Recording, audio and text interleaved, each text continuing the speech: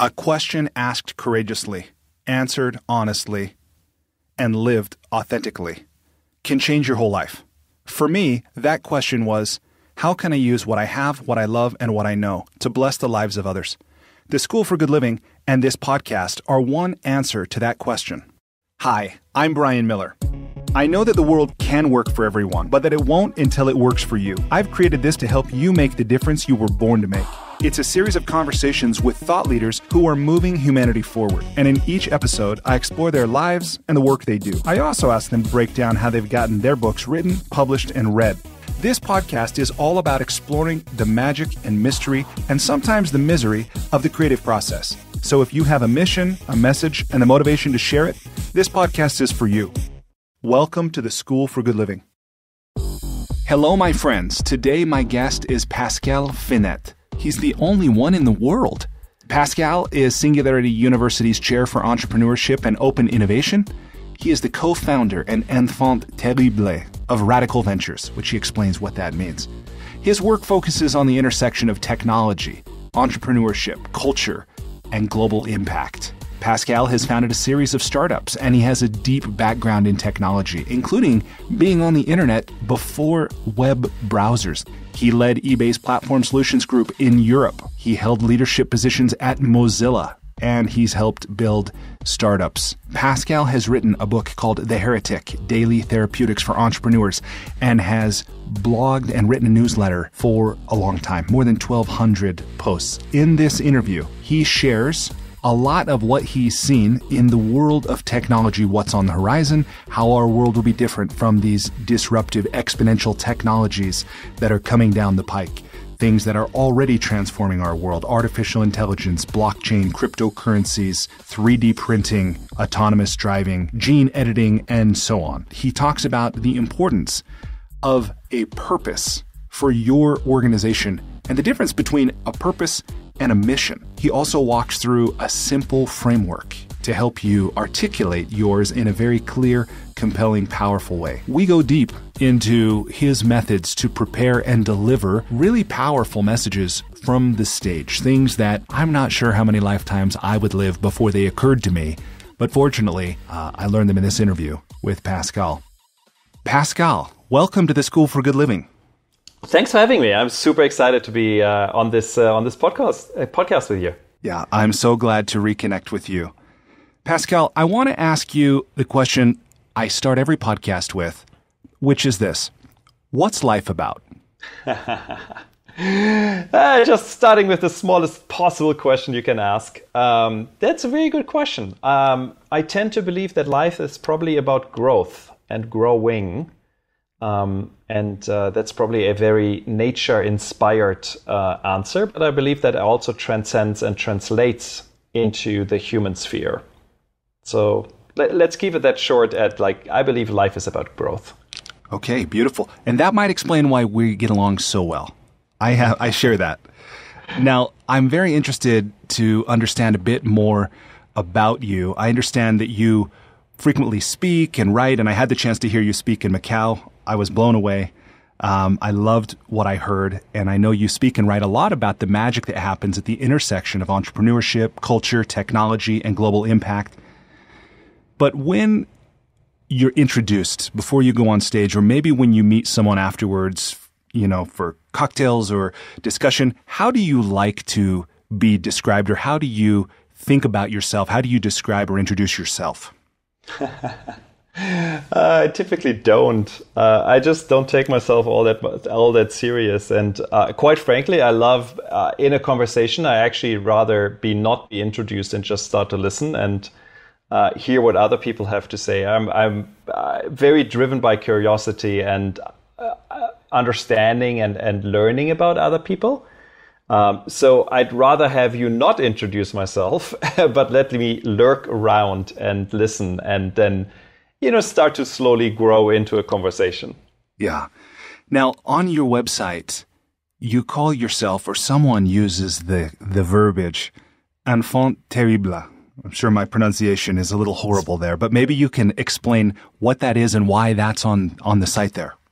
Yeah, of course. So the enfant terrible is a term used. It's a French term, of course. It translates into the terrible child, and it's a term used for heretical thinkers, particularly in the arts. It's an old French term, and I like to think about myself as a little bit of a rebel rouser, as a heretic, as someone who's kind of taking a contrarian view to most people's view. I also love to play the game of devil's advocate, so kind of like looking at things from different perspectives. Also really only out of a personal interest to see and understand things a little bit more contextual and understand them from multiple angles. So the short story is why I have this weird title is we founded this company, my wife and I, called Be Radical, which is a little advisory consultancy firm. And quite frankly, I don't give a damn about titles. I really don't. And we needed titles, like, because people ask you for your damn title. They're like, so what do you do? And I'm like, well, I co-founded this thing. They're like, yeah, but what do you do? And I'm like, oh God, okay, let me give you a title, but you have no idea what it is.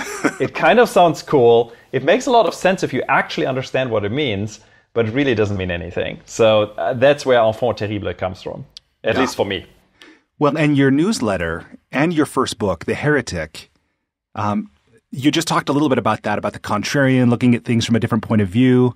Tell me a little bit about your first book, The Heretic, Daily Therapeutics for Entrepreneurs, and your second book that I know you're in the middle of writing now. What I wonder is if there's a common audience for these. In other words, who did you write these books for? Who do you write for? And what do you want your writing to do for them?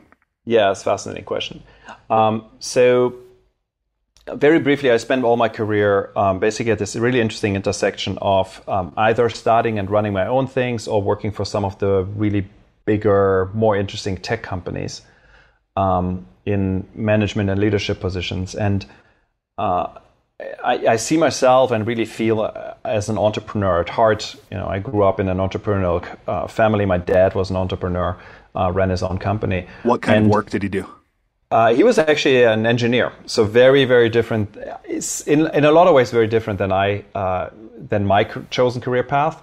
Also very informative because I really, having grown up with seeing my dad run his company and like being part of that company for a little bit, I knew that I didn't want to do that kind of work. So he's in the construction industry. In construction, and where did you grow up? Where were you having these experiences? I originally grew up in Germany, so I was born in Cologne. I spent my formative years in Berlin, which is probably the best place you can spend your formative years, especially briefly after the wall came down and like you're seeing all this kind of craziness, right? So I highly recommend go to Berlin today, but imagine how Berlin was 20, 30 years ago.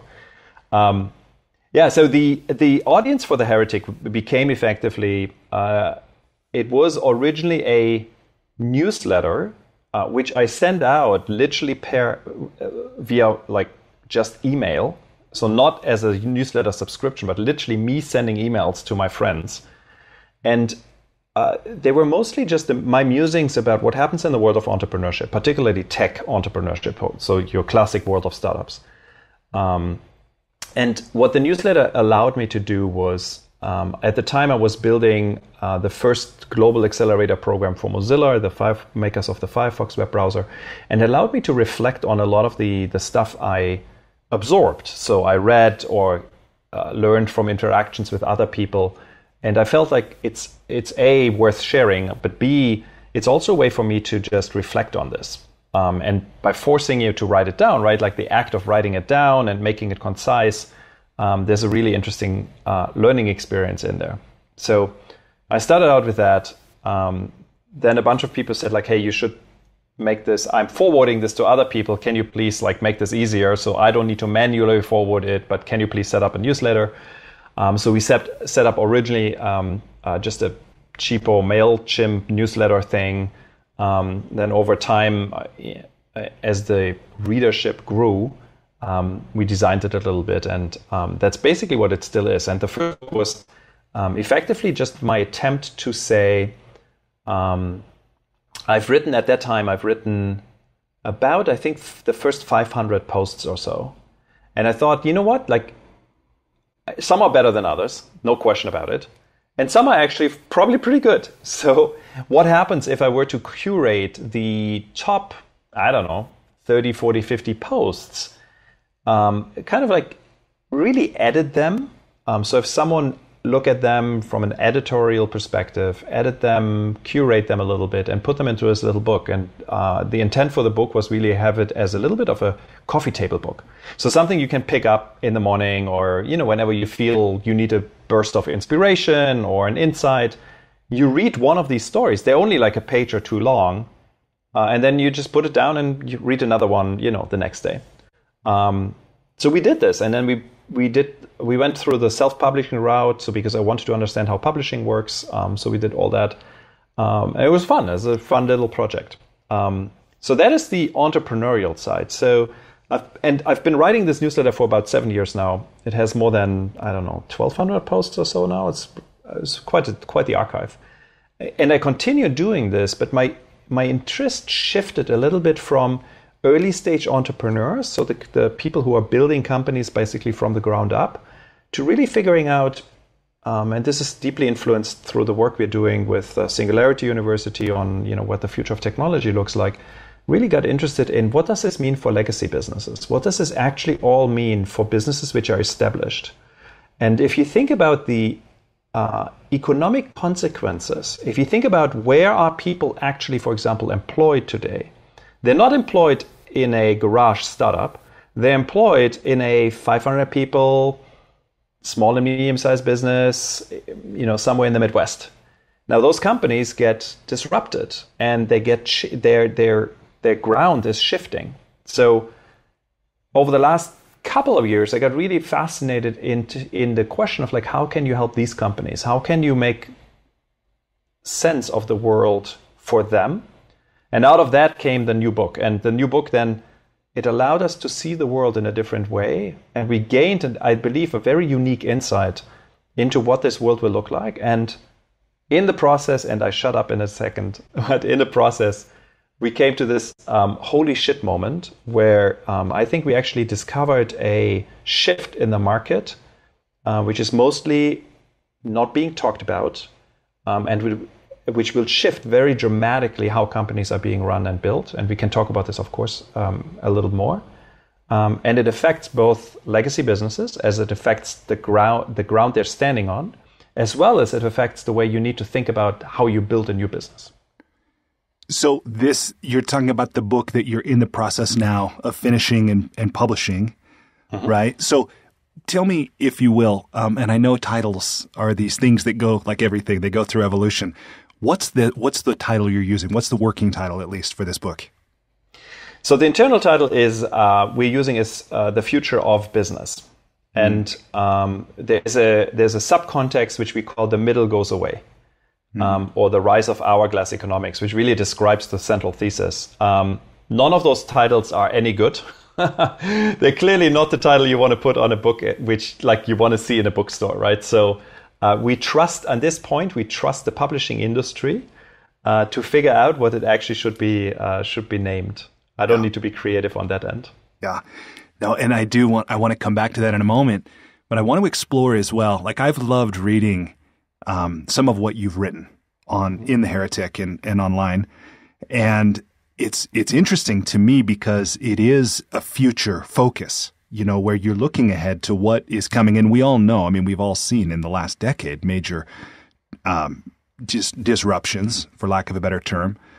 And I think you clearly see more than most from your vantage point, Singularity University's chair for entrepreneurship and open innovation, and what you're doing with Radical Ventures and this. But also, I think perhaps because of your curiosity and the way you scan the headlines from around the world every day. This was something I'm sure you're not probably the only person on the planet doing it, but you're the only person I've ever heard of who approaches kind of an awareness and a consumption of media in the way that you do. Will you talk a little bit about your morning routine or what your process is, how you find and process this information from around the world? Yeah, for sure. And I think I should preface this with this is a very peculiar way of digesting information, and I think it has a lot to do with just sheerly how my brain works. So I think what I'm probably relatively good at is pattern recognition. So if I see a lot of data, if I see a lot of stuff, I see the patterns emerging, coming out of it. And I'm really bad at going into details, right? I'm really not like the person who's like reading the 2 papers and really gets the information out of it.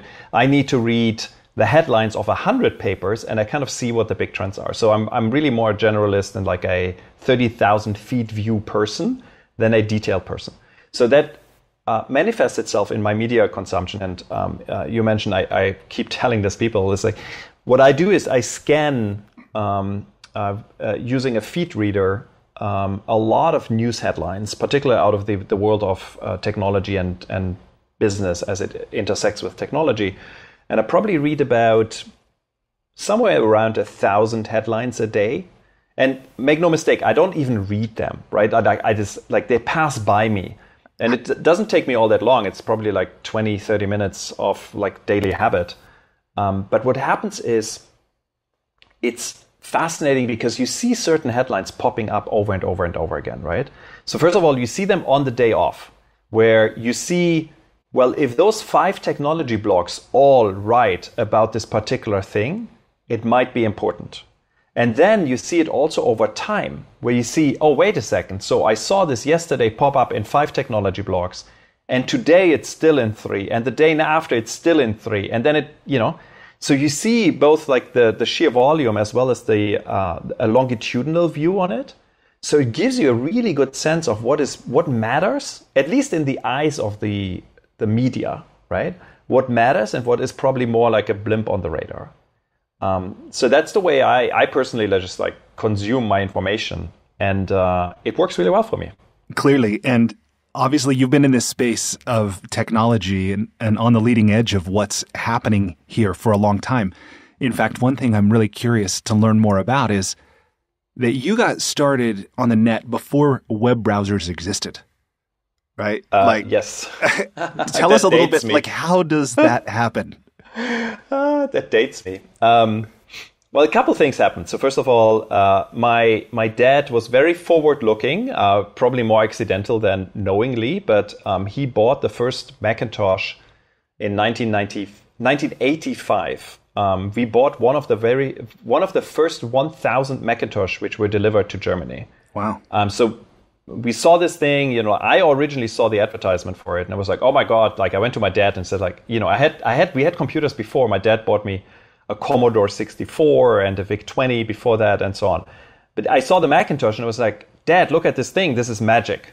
It's like graphical user interface, this tiny little box, it was incredible. And my dad looked at this and was, he knew the power of computers because he saw me like playing with computers, but he also knew that computers back in the day, they sucked because they ran Microsoft DOS, and they were like unwieldy and nobody could use them. So he saw this thing and it was like, wow, this is cool. This is interesting. It could be different. So I got sucked into this world really early. And then very early on, we also got what was then called an acoustic coupler, which is basically like a thing you plug your telephone line into, but like literally the telephone set, you plug it in there. So we and then we get access to bulletin boards, like online bulletin boards and that kind of stuff. So I got sucked into that world. And when you're in that world, you start to see like the beginnings of the internet. You just see them happening. And I just happened to hang out in the computer club in my school and then later in my university. And the tools we were using back in the day, and this is really prior to the World Wide Web, was Gopher. And for those of you who have never seen Gopher or heard of Gopher, Gopher is basically the idea of Gopher is imagine you have a pure text version of what the web looks like today. So you had already this ability to link to other stuff. So you could, via Gopher, I could go into the National Academy in the US. I can read an article about whatever the Constitution, and then it was linked to this other article about like the founding fathers. And quite frankly, I mean, when I saw this, I was like, this is incredible. This is magic, right? This is a library, but like an interactive library. So that's how I got sucked into the world of Gopher. And And then I was on the team of volunteers in the computer resource center at my university back in Cologne. I was on the team which installed the first web browsers. So we installed, an alpha version of Netscape, the original Netscape browser. And before that, we actually installed NCSA Mosaic, which was a competing browser, which was open source.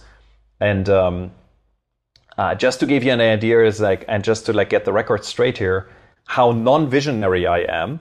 So I remember this very distinctly. I installed NCSA Mosaic, and you open up the first kind of web pages, and I see this, and I mean the web was pretty bare back then, right? There was not a lot of stuff you could do, and I see this, and I'm like, yeah, this is boring. I just go back to Gopher.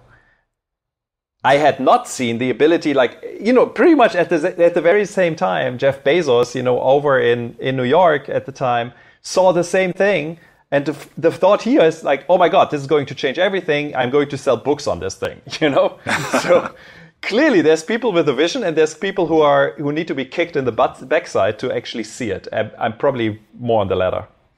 Well, I think your vision is pretty remarkable from what I've heard you talk about and what I've read you write. And you talk a lot about the fact that the future will look very different from today. Mm-hmm. There's some things in life that are certain. We're going to die. The cliche taxes is pretty certain, although I'm really interested with cryptocurrency and, other decentralized methods, how that will remain a certainty.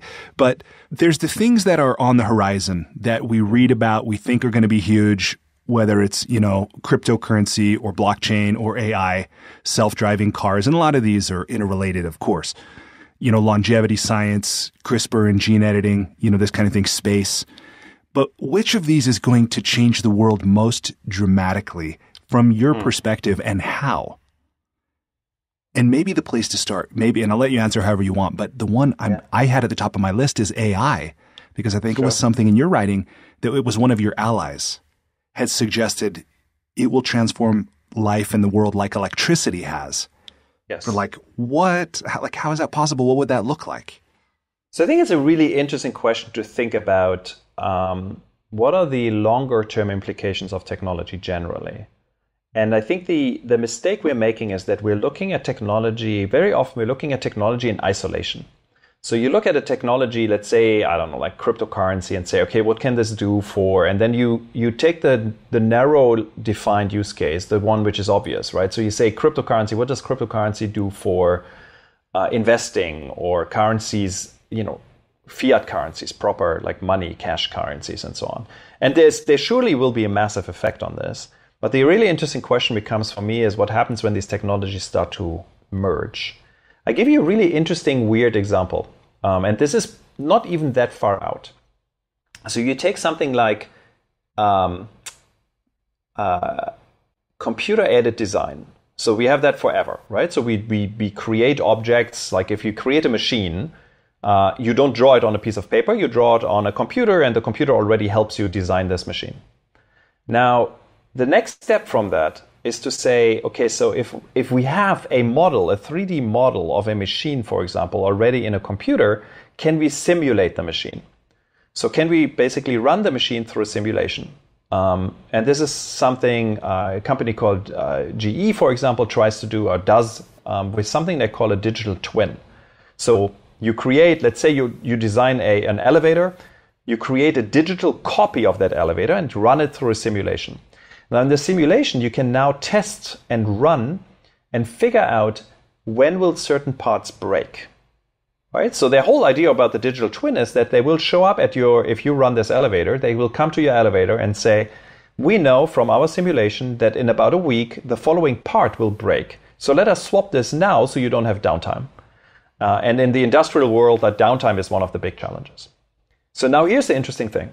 This is where most people stop thinking. But now you add and layer into this AI, artificial intelligence, and you say, well, if I can run a simulation, I can run a simulation of a modified copy of that product. So let's say I take my elevator and I make it like a tiny little tweak. And then I run both copies in a simulation and have them compete against each other. And then we see which one survives, like pure Darwinism, like just what nature does, right? And then you create another copy and let that compete with the copy which just survived, and so on and so on and so on.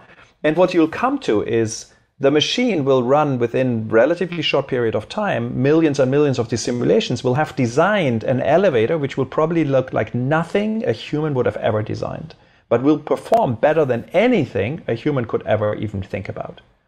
And we're seeing this today. There's something called, the technology is called generative design. There's a company here in San Francisco called Autodesk, which is doing this.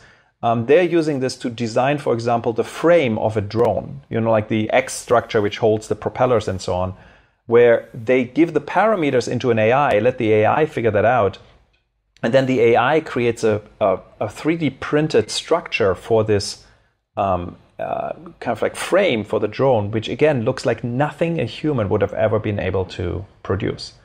So that's an interesting thought. What happens when you let these things like actually converge? Now think about what this means if you take something like gene editing and you run this through massive computers, or you run it through quantum computers, which will be even better at doing simulations, right?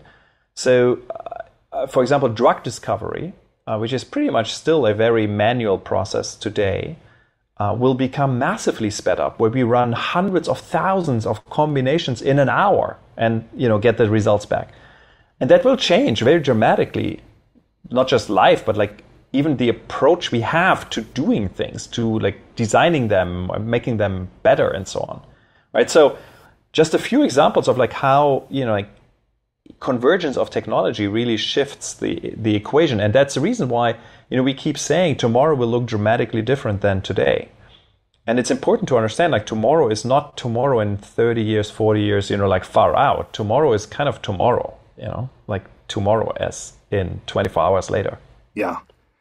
No, like I've read these things that talk about how AI, especially when we reach the level of general AI, that it will obsolete basically entire professions and things that we go to school for years for, or are very specialized or technical, even things like, medical diagnoses or legal work, complex contracts and negotiations and like all these kinds of things, that a machine will be able to do that better than any human, faster, cheaper, with a higher quality. And I think, what, like, is that really going to happen? How far out is it? And what does the world look like? I mean, are we all then playing board games and creating artistic expressions and exploring philosophy, or we're focused on off-world travel? Like, I mean, what are we headed to a utopia if that happens, or what? What's your best understanding today? So I think this is a big onion which has a lot of layers. So let's unpeel a few of them. So I think the first misunderstanding people have is they talk about unfortunately, we talk about the future of work and the future of jobs. And I think you actually make the right point here. It's more the future of professions. So say, for example, you take the legal profession. In the legal profession, there's certain jobs, which a paralegal, for example, does, where they go into a data room and they go through thousands of contracts to find the 5 contracts which have this weird formulation which needs to be fixed, right? An AI and a machine learning algorithm can do this way better than any human, right? They don't get tired, they don't complain, they can read every word, whereas the human probably skips a bunch, and so on and so on. So that job will probably go away. Like, does a job of someone sitting in a dark room, like going through thousands and thousands and thousands of papers, go away? Yes, I think so. Is that dramatic? Well, quite frankly, no, because in a lot of ways, that is not a job a human should do in the first place, right? It's not a particularly good job and nice job to be done. I would also argue that we had these shifts throughout history. I mean, before we had the power drill, the way you got like a hole into into a wall was like you did this manually. So it took you like 10 times as much. Did anyone complain about the power drill? Yeah, probably, I don't know, probably someone complained and said well, it's taking my job away because I'm not drilling anymore, right? But, it makes life better. So I think that's the first part. The second part is, and this goes to the utopia question, there is this notion of oh yeah, my God, then we all will become philosophers or play music and, what kind of world will that be? Quite frankly, when I look at what are the big problems in the world today, and you just look at something like the Sustainable Development Goals from the United Nations, of which there are like, 17 or something, we have our work cut out for us. There is a lot of work for us to do. Like, let's fix all of this. Like, let's make all of these problems go away. Like every child is educated. Nobody's dying of hunger anymore. Like, we've all clean drinking water. Once we have that done, let's have a conversation if we are now like laying back and, like enjoying the fruit of our labor a little bit. But until then, I think we've got a lot of problems to solve and a lot of work to do. Yeah, no, that's a really valid perspective. And of course, the hope and the promise is that this technology will assist us, right, in resolving those issues. I mean, I was just having this conversation with someone today that if the statistic is true, and I have no reason to believe it isn't, that between 30 and 40% of food in the United States goes to waste. Mm-hmm. And yet 1 in 6 children goes to bed hungry every night. That clearly we have the technology to distribute food to those kids, but the other socio and economic factors, including the empathy, the awareness, the willingness, and those are maybe beyond the domain of technology in a strict sense, but there's a lot of work to be done in a lot of dimensions. There's no question. So yeah, exactly. All right, maybe we could check in at least like once a year and just see how we doing. How many of those SDGs have we checked off? Hey, we should, yeah. And we should hold ourselves accountable to that for sure. No, that's beautiful. And then on the inverse, the question, obviously there's a lot that's changing now, an exciting time to be alive. From your view, and this is a broad question too, but what won't change about the world, about human beings? What do you see is as sure as anything, a sure bet when it comes to us, when it comes to the world, that's going to be true in the future?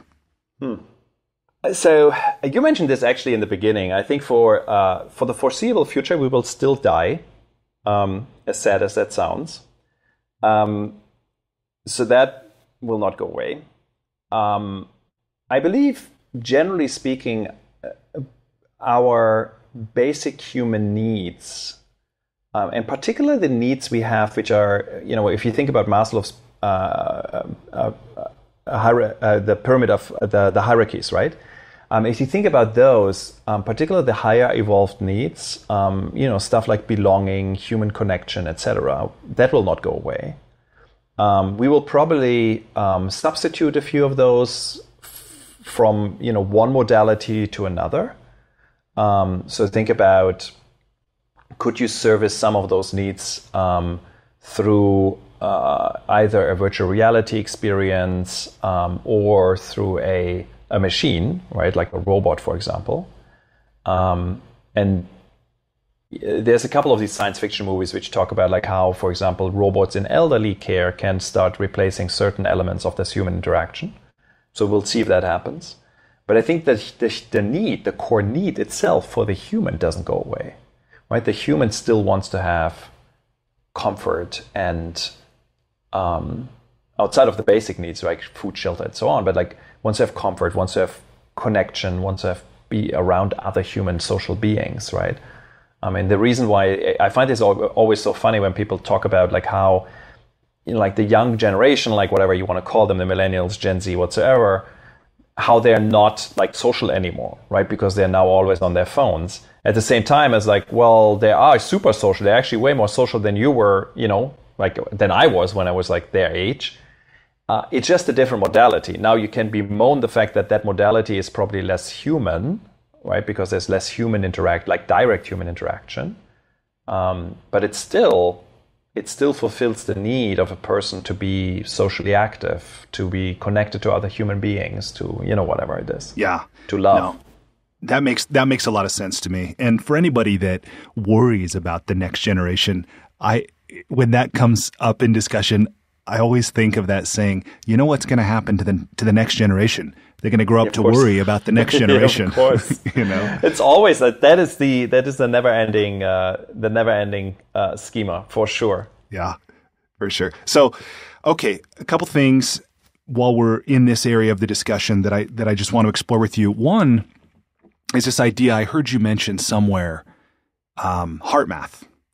And I'm heart math certified trainer. Actually, I'm a big believer in the value of that process, which I think is pretty amazing because from my view, they've simply taken thousands, like ancient wisdom, and put it in a very scientific and rational package. And now they're redistributing it, which I think is great.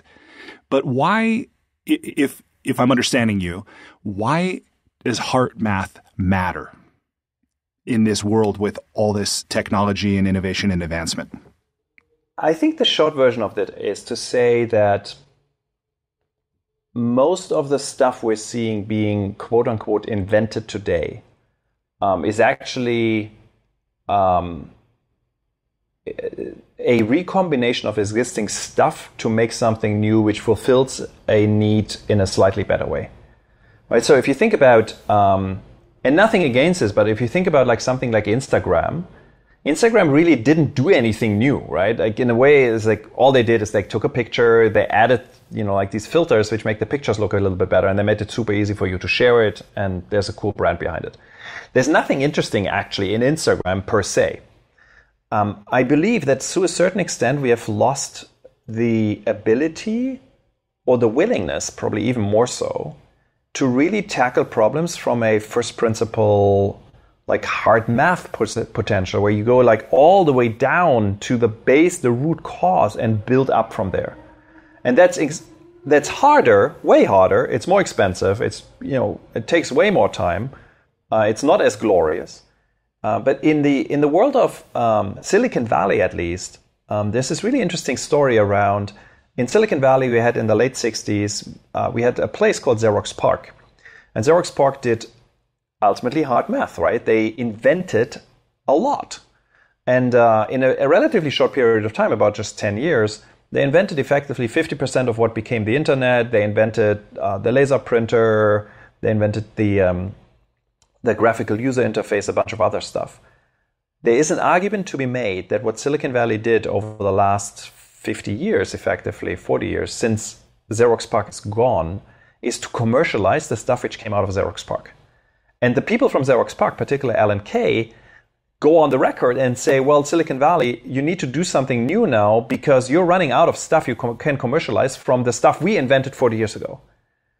And I think that's sad. And I think there's truth to it, right? So now if you think about like the really interesting problems in this world, they will not be solved by a recombination of existing factors. That it requires someone to do like real research, like go really deep into the physics, the biology, the chemistry, the math around problems. And that's how you solve problems. So I think there's a dire need in this world for people to go back to like really look at problems from a first principle perspective and try to figure out like how do you actually solve this without just taking the shortcut of like, just take stuff off the shelf and recombine it and throw that against the problem. That works, but it doesn't get you to solutions in many areas anymore. And this concept of first principles thinking, it's powerful. I know it's been talked about for a while in Silicon Valley. I think it's making its way more broadly into the kind of thought sphere of the, the conversational domain of the business world. But will you just share a little bit about it? What's your view, your understanding of what first principles thinking is and how we can do it?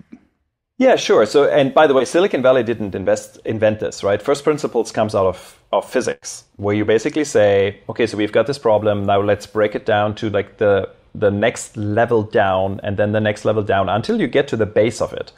And the base of it is literally what is the physical principle something is made of. Or the chemical principles or the biology principles.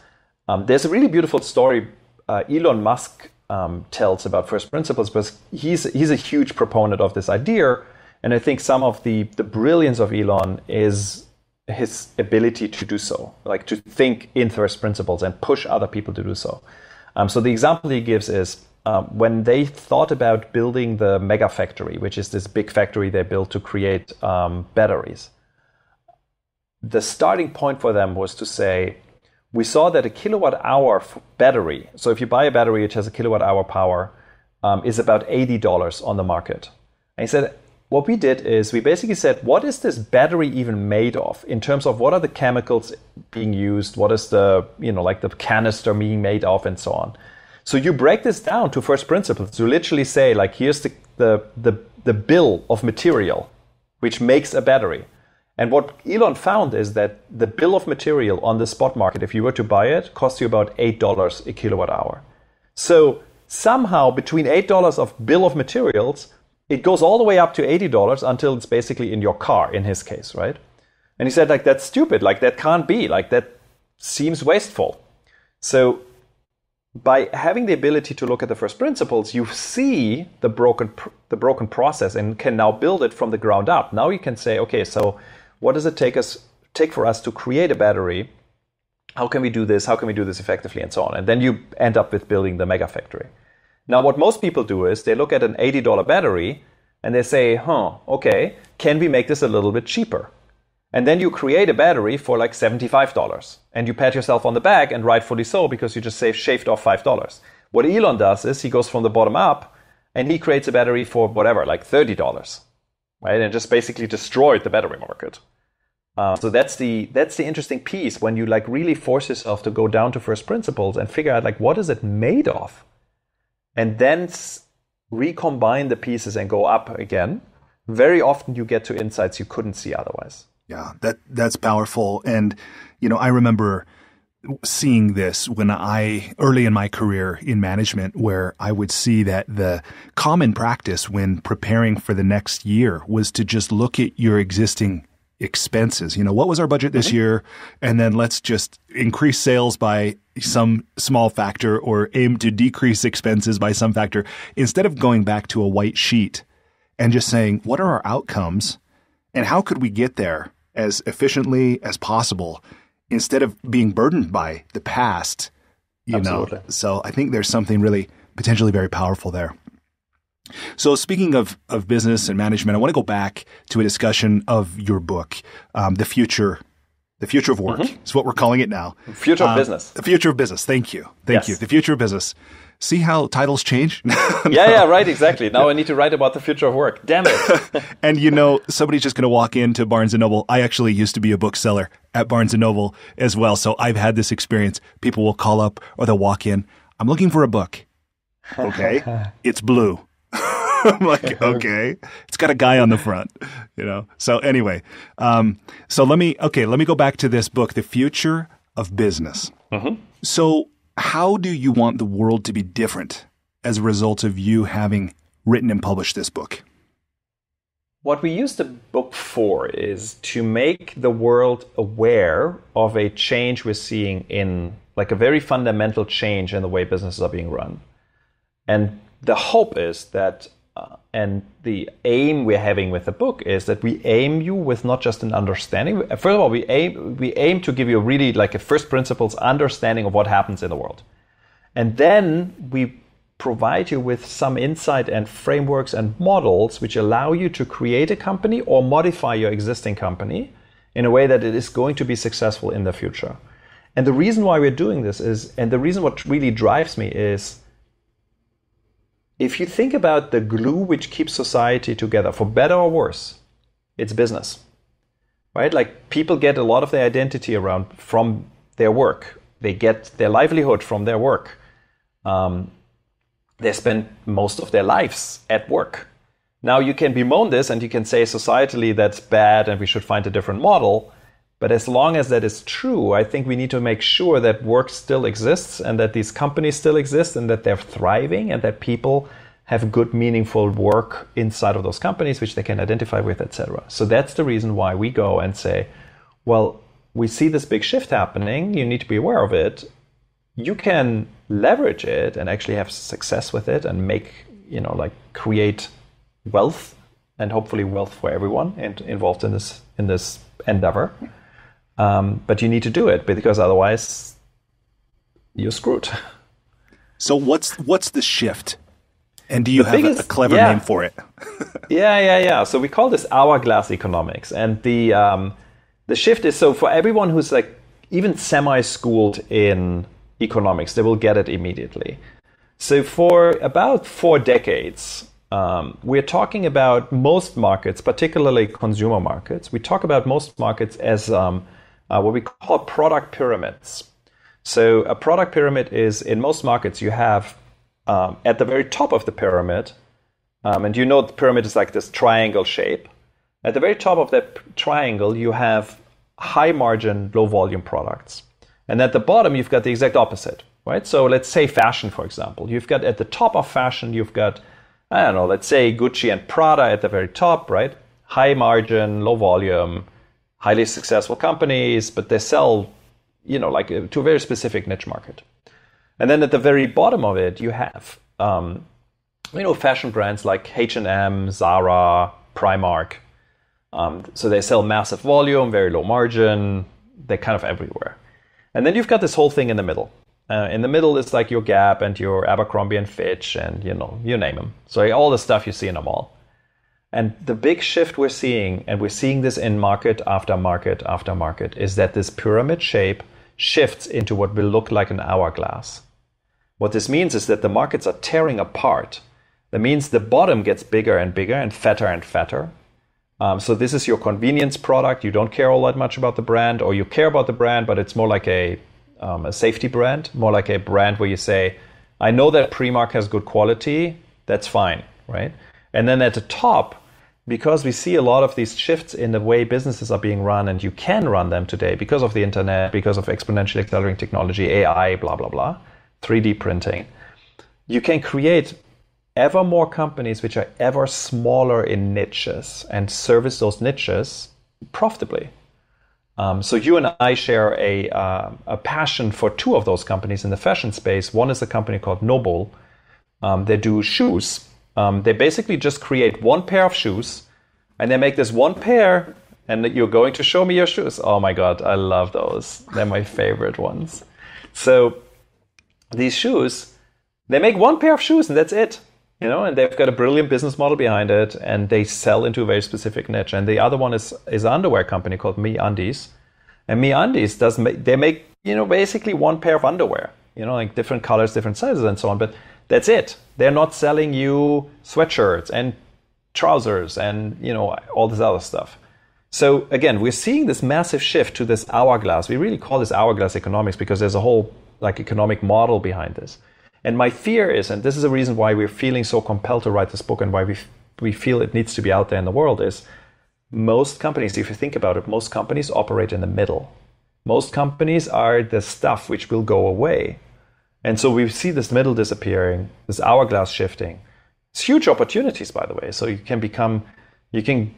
if you manage to go down market and go into the bottom of the hourglass, you become literally an infrastructural type of company. If you can't go down there, you need to go up. And if you go up, you can create these highly profitable, beautiful, positioned little brands like Noble and MeUndies in the fashion industry. Yeah, and even Nike, I'm so amazed at these large corporations who are customizing, and individualizing apparel, with very high quality, very personalized. And, brands like Ferrari have been doing it forever, getting the stitching on your seats. And, but that's obviously not a mass market thing.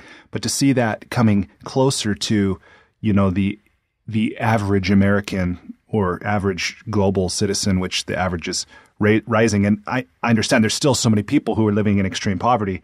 But it is amazing, as you're saying, these ends of an hourglass. I see that in my own experience as a consumer. Absolutely. So now that businesses understand this as a concept, right? Because often, a model itself can be useful to create a new understanding, open up a new possibility. I imagine you probably have examples of companies who either have done this successfully or could do this successfully. Who do you point to? Who's doing this well, or who could do this well? Yeah, absolutely. I think you see a lot of companies now bumping up in the consumer space, and if you are an internet consumer, so if you buy a lot of your stuff on the internet, or you're kind of plugged into the internet ecosystem, so to say, you see a lot of these companies, particularly at the top of the hourglass. So we talked about fashion where we see this. You see it online mattress sales. There's a company called Casper, which a lot of people know by now, of course. Again, like really fascinating. So Casper grows like wildfire. They sell you one product more or less. This is just like one mattress, right? Now they've got 3 models, but that's about it. Whereas at the same time, the big mattress superstores, which sell you like 200 different types of mattresses and they're kind of undifferentiated, they're dying. You know, so we see it there. There's a toothpaste company in the US called Hello Toothpaste. Same deal. It's like they make toothpaste. They compete with Colgate and Procter and Gamble and doing really well. So we see that, and then on the bottom you see like ultimately the Amazonification of everything, right? So Amazon has become this like massive juggernaut, which is like eating up more and more and more. And you see it in China when you look at Chinese companies, the big Chinese companies. You see it in fashion with Primark, where it's probably interesting. So again, like we see it in the consumer space, and then people point out like, well, it's only consumer, and I'm like, that's not true. Like you look at an industry like automobiles, cars. Like we're seeing it in cars, where at the bottom of the pyramid, you've got ultimately, at least currently, these massive car companies like Volkswagen and Toyota, which supply most of the cars being made in the world in terms of volume. You've got at the top of it, you've got, of course, like already your differentiated brands like Porsche. But you see now, for the first time in the history of cars, because of the fact that it has become so cheap and easy to build an electric vehicle, now, when you go to a car show, you see these car manufacturers popping up, which you have never heard of before. Yeah. Right? It's like there's suddenly a car manufacturer and they make one model. And you're like, what the hell? The other day I read Usain Bolt, the guy who is the world champion, the world record holder in the 100-meter dash. He started a car company. He's got an electric car, which he wants to sell for less than $10,000, $9,999. It's a tiny little electric car, right? I mean, like Usain Bolt. Is it disposable? I mean, like, what is that? That's crazy, right? Yeah. But then you have in the middle, again, like stuck these companies like in the US, you've got like companies like GM, you know? Yeah. With all their brands. And you're like, you're not differentiated. You're not like a mass market, like bottom of it. You're not differentiated to the top. And now think about what the economic implications of this are. There's like hundreds of thousands of people work at these companies, right? So that's what keeps me up at night. And I look at this and I'm like, wow, like this has massive economic implications, and we need to figure that out. Yeah, no doubt.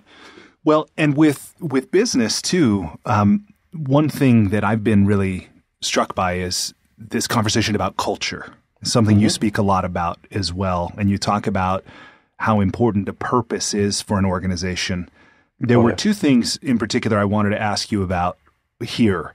One of them was something that you wrote about Kevin Starr with the Mulago Foundation. Yep. Talking about articulating a mission in 8 words or less and using this verb target outcome model. Will you just share a little bit about why, like what that is, why it could be useful to somebody? Yeah, of course. So let's start out with like very briefly introducing Kevin. So Kevin is a dear friend of mine. He is a partner, co-founder of the Mulago Foundation. Mulago has been doing impact investing pretty much longer than anyone else in the world. They've been on this for like 30 years. Kevin is an absolutely incredible human being.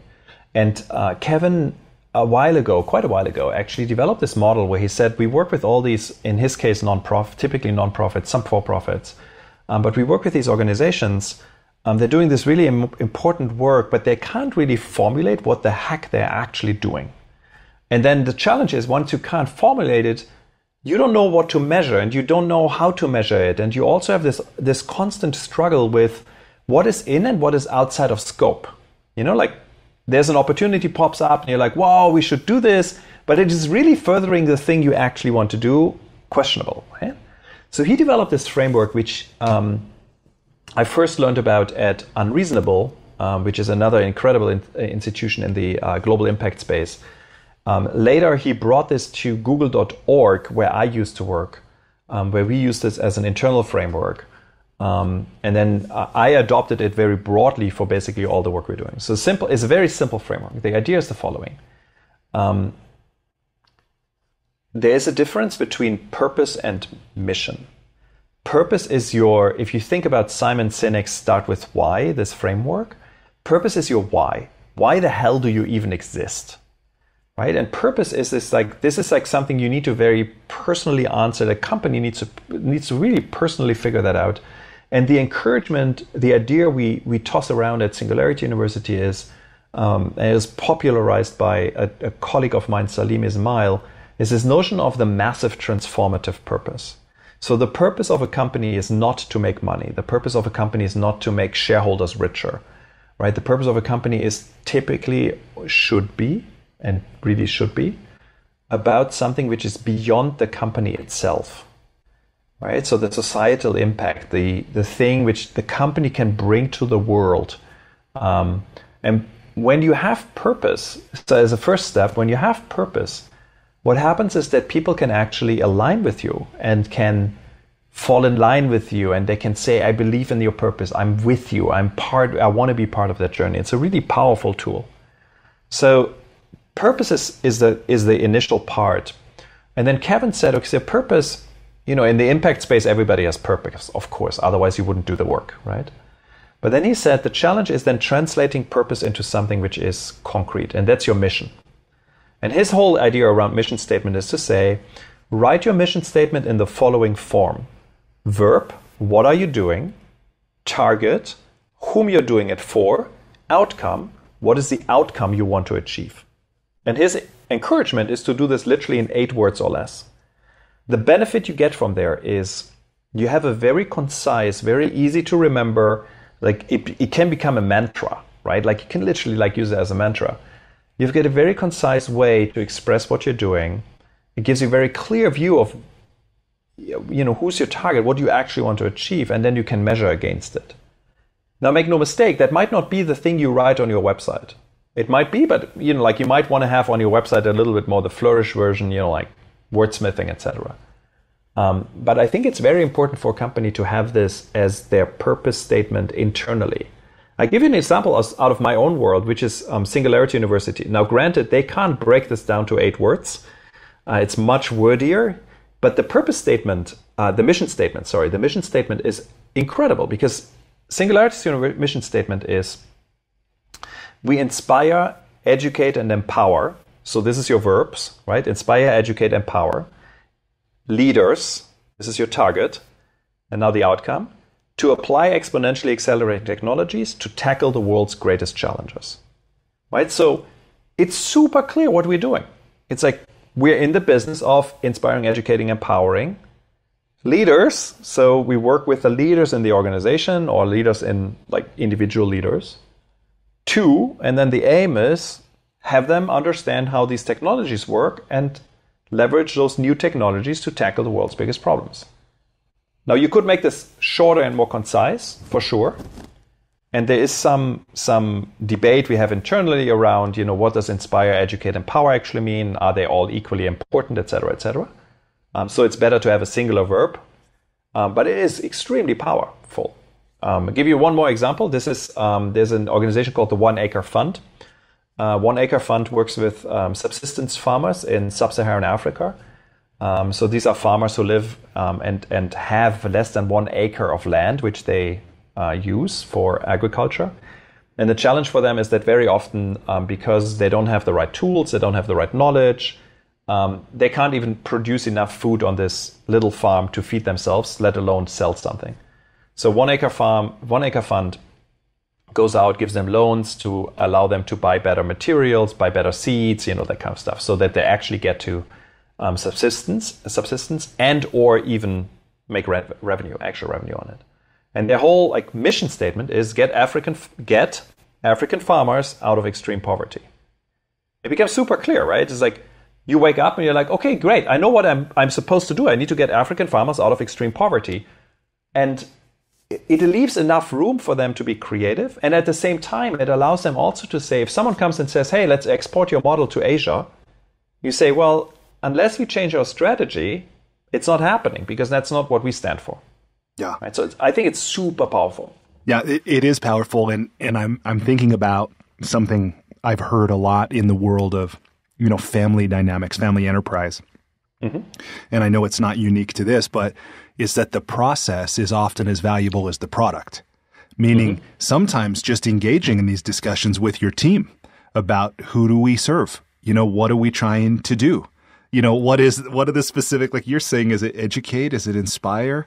Is it empower? What do those even mean? And which one would we choose or something else? And that all of that debate, that dialogue, that discussion can be very, very valuable in and of itself. Yep, absolutely.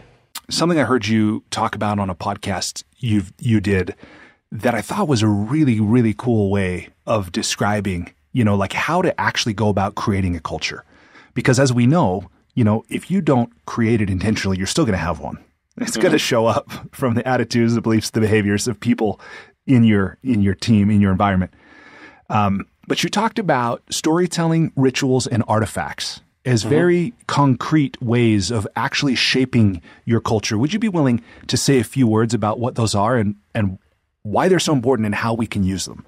Yeah, absolutely. So first of all, as you described, and you're spot on with this, culture happens no matter what, right? Like you have a culture, like everybody has a culture in their organization, if they like it or not. And culture really is a manifestation of everything that is being said, everything that is being done, and everything you see, right? So you get to rituals, artifacts, and the idea around storytelling.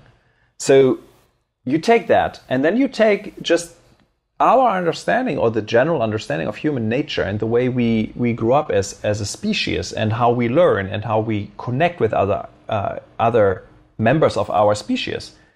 And that happens through storytelling and rituals, right? It happens to really literally back in the day, we sat around the campfire and we told stories, and that's how we learned. So there's incredible power in using story as a mechanism to bestow culture, right? So if you tell a story about how an employee, here's a good example. So you might know Zappos, the company, which is a shoe company, right? Sells shoes. Zappos famously has this super strong customer centricity in their customer service culture. So they basically make it right for the customer no matter what. One of the stories you hear over and over and over again, and think about if that is intentionally or if that just happened, is that Zappos famously, someone called Zappos customer support and wanted to test them out and said, I want to order a pizza. And the person at Zappos said, sure, where do you live? Let me order one for you, right? And they ordered that person a pizza, right? Now, that sounds super silly, and of course it has nothing to do with Zappos' business, but it demonstrates a point, which is Zappos employees go above and beyond the call of duty, right? Like every other company would have said WTF and would have hung up, right? So that is a story which Zappos starts to perpetuate, right? It's like a story they start telling over and over and over again. Not just because it's a cute story, but it teaches you something. It teaches you something of how Zappos looks at their customers, Yeah. So that's one. Well, and even on that topic, by the way, I mean, I've heard, of course, we all hear, if you're paying attention to anything related to business these days, we're hearing a lot about culture. We're hearing a lot about storytelling.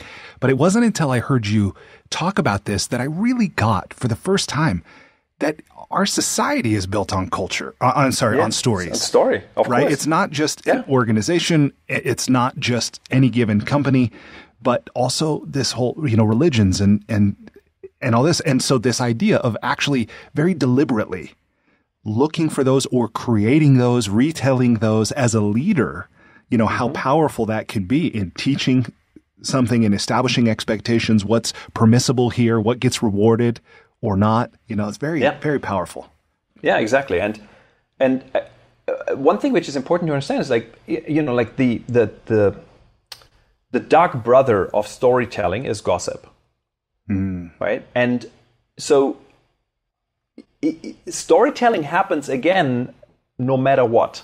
Like you can storytell and you can create a culture of storytelling, or if like in the vacuum of that, people will start doing storytelling themselves, which might like more turn into gossip, right? Which is oh, did you see John? Like he again did this and this, right? Again, which is a storytelling device, right? So better fill that void with positive stories, which actually embody the culture you want to create and the values you care about and you want to see in your company. So I think that's one. Then the second one is around rituals. And rituals is really this idea of kind of manifesting stories and storytelling in a little bit more of a habit-forming device. So rituals can be anything. I mean, we all know these like rituals of like, or heard of them in like sales teams where you make the sale and someone goes up and like rings the bell, That's a ritual. I mean, there's some power behind this, and it sounds stupid. And like you look at this and you're like, guys, we are like adults, and why do we do this? And at the same time, there's some real power in it, right? And if you create a story then around this, right? If the ringing the bell has an actual meaning, right? It becomes a whole different game, and it becomes really, really powerful.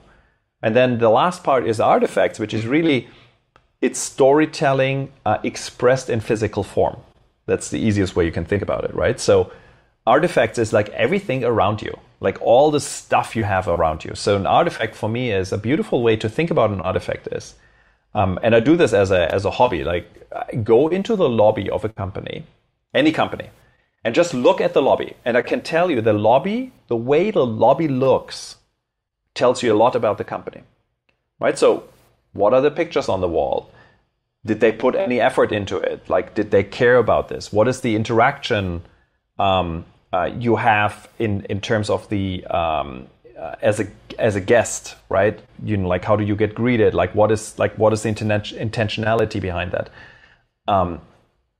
Like what are the physical objects in the room? Like how does this all look like? And it doesn't mean like people sometimes misjudge this as it needs to be fancy.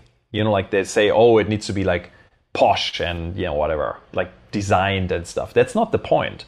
It's about intentionality, right? Like if you put a chair in your reception area, someone will notice it. So like there is intentionality. Even if you didn't have any intentionality, but just putting a chair in there and you're like, just put this old chair in there, like we don't need it anymore, right? Yeah. It creates intentionality for someone else. Yeah. So this is really powerful, and it shapes and shifts culture ultimately.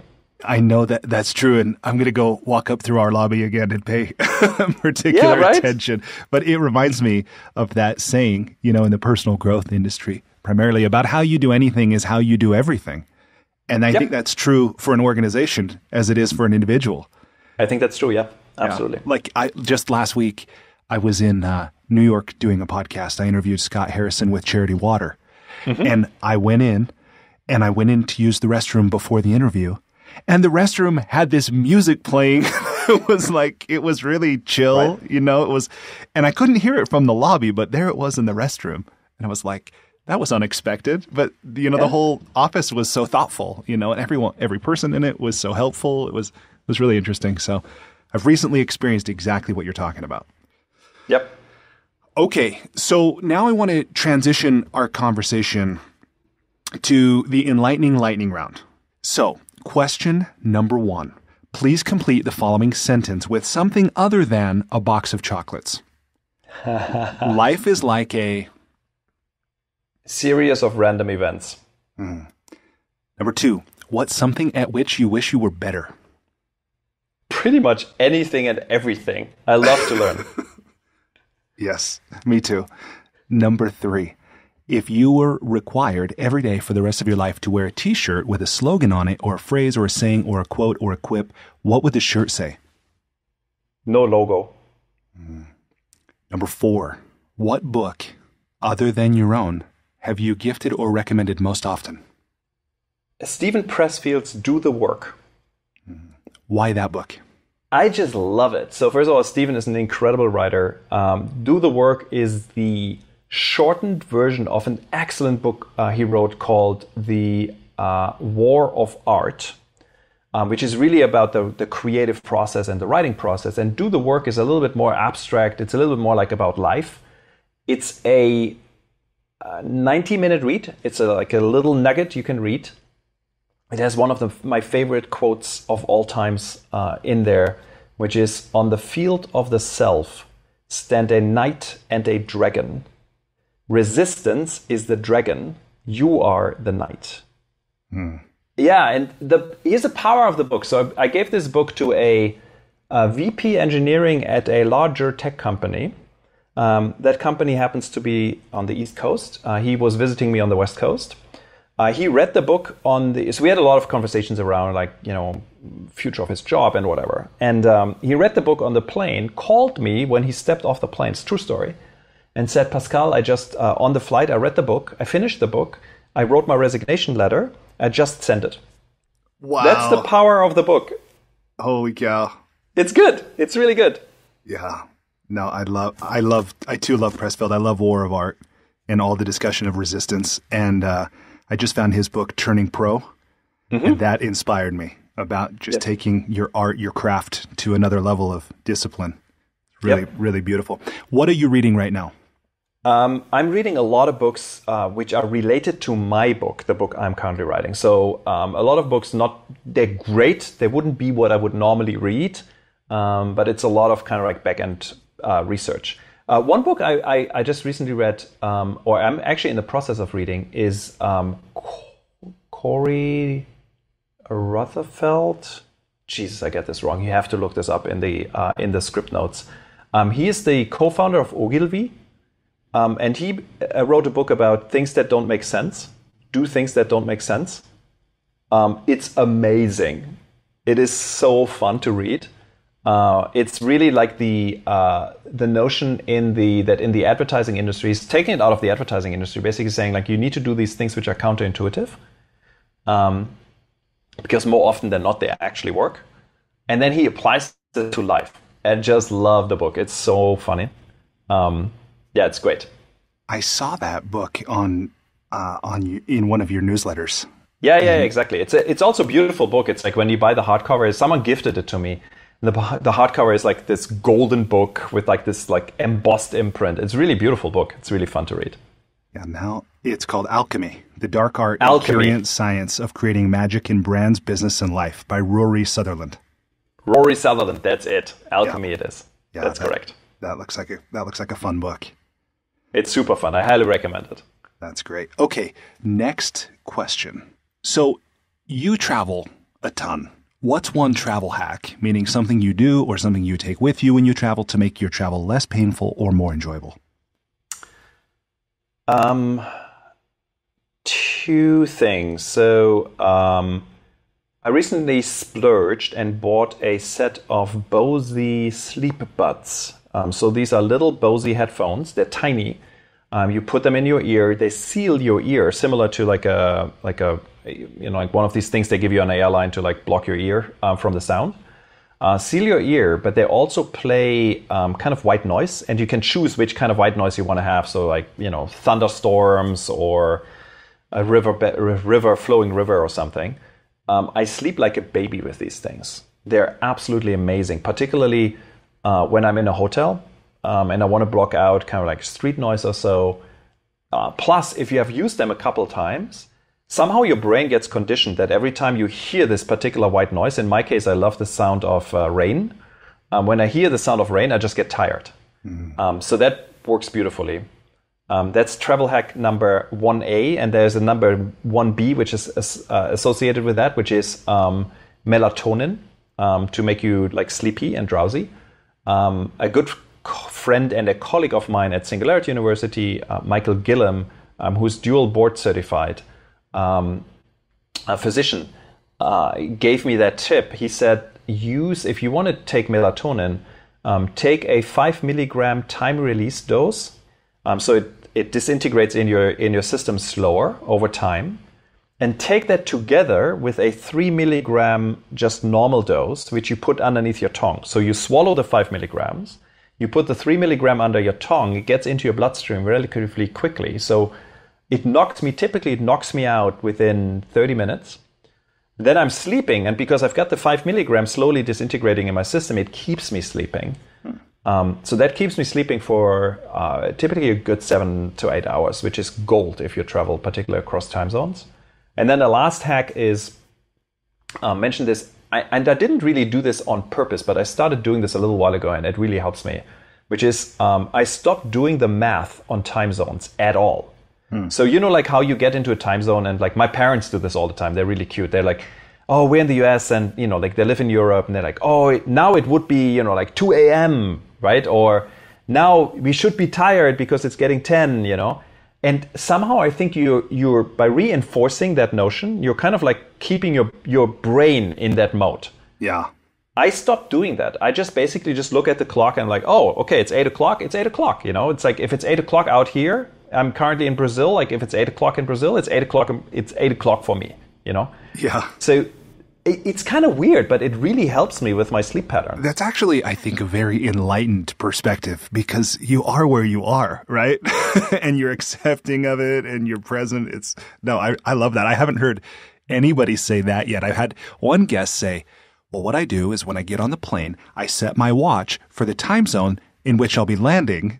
But they didn't say it this way about like, I don't even do the math of where it is in some other destination. But that's really brilliant. It also helps probably that I'm most of the time I even forget that I'm wearing a watch. So somehow time has transcended for me into this, like, I live by my Google Calendar. Otherwise I wouldn't get into any of my meetings, but I don't look at my watch anymore. Like I don't like actually check time anymore. So probably that helps too. Yeah. No, that's cool. Okay, next question. What's one thing you've started or stopped doing in order to live or age well? Oh my God. What was the oh my God about? That is a big question. So I think what I started doing is, and I kind of like never really stopped doing it, but I think the number one thing you can do to age well is be physically active. Right. And whatever shape or form that takes, if it's like, you go out for a run, you go into the gym, you do whatever, you go dancing, it doesn't matter. Just go and be physically active. It makes a massive difference. And I never really stopped doing it. So it's kind of like not something I really started. But as I get older, I become more conscious of it. Right. As I get also busier, where it's not like, oh, I can just go to the gym for like 3 hours. I have made it more of a conscious effort to say, you know what, like I should really get my ass out there and go hiking or, go running or go to the gym or something. I think that's one. The other one is, in my case, I mostly stopped eating meat. So I'm mostly vegetarian. I still eat it every once in a while when either I have no other choice or I really want it, I really enjoy it. Like a good steak here in Brazil, for example, a good steak. But I think I find that I feel better. I definitely feel better with less meat in my system. And I stopped drinking alcohol. But that's there was a weird coincidence where I just decided to not drink alcohol for a little while and then never got back into it. But I find what it does to me is, because I'm out there quite often in social engagements, there was always a social pressure on me to drink. Not a lot, but like everybody's like, oh, come on, let's have a glass of wine, like let's have a cocktail or something, or a glass of whiskey or something. And I ended up drinking a decent amount of alcohol, not like excessive or in any way, shape or form probably like bad for me, but still a decent amount of alcohol. And now, because I've got a strict I don't drink, the funniest thing is that when people come to me and they're like, oh yeah, come on, let's drink, I can have a glass of wine or something. And they say, oh, I don't drink. They somehow think I'm a former alcoholic. Yeah. Which is kind of like, it's kind of sad and weird and funny at the same time, because they look at me and they're like, oh, I'm so sorry. Shall I get you a glass of water? Yeah. But it is good, in particular when I travel. I really feel like that the fact that I don't drink, it makes travel easier for me. Yeah. No, I know what you mean. I made the decision a few years ago also to quit drinking. And I just find life works better for me when I don't drink. I think other people appreciate it too, to be honest. But no, I hear you. Okay, next question. What's one thing you wish every American knew? That climate change is real and that we need to frickin' do something about it like yesterday. Yeah, I'm with you. Question number 8. What's the best relationship advice you've ever learned and successfully applied? The little things matter. I think it's really important to I'm married for 14 years. My wife and I have a really, I believe, I hope. No, I know we've got a really amazing relationship, and we still write ourselves like when I travel, we write ourselves little notes which we sneak into our briefcases or leave on the coffee machine when I leave the house or something. Right? It's the small things really matter, I think. And it's easy to get into a rut where you are together, but you're kind of just living next to each other somehow. What's the most useful thing you've ever learned about money? Useful or most important? So I wish I would have understood this, not mentally understood it, but really understood it earlier, which is start saving early, in your 20s. I did not do that, at least not to the extent I should have or could have. It really pays off. It's really important. There's a thing called compound interest, which saves your bacon in a big way.